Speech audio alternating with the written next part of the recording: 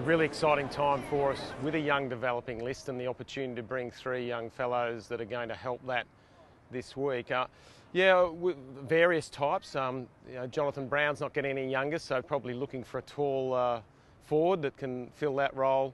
Midfielder type that can run fast and long, got good skills.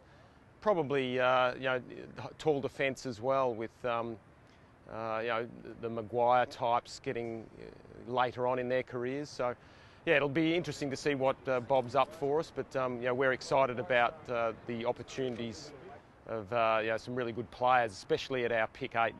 It's been terrific. Yeah, I think the Arizona boys are back shortly, but the chance for our year 2 to year 4 guys to be able to train uninhibited by the older blokes has been fantastic. They've really come out of their shells and really driven training, and we're hoping that when the older blokes get back that they're muscling in on the younger blokes' turf rather than the other way around. It's been a really good experience for them, and the 5 coaches that have stayed back here, it's been a 1-to-4 ratio. That's been tremendous for the development in the first 2-3 weeks of the pre-season.